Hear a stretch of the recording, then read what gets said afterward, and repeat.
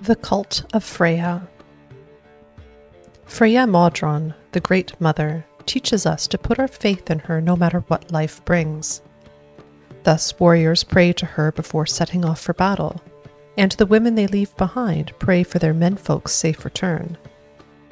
Freya, as a mother and a goddess, understands all the trials of mankind.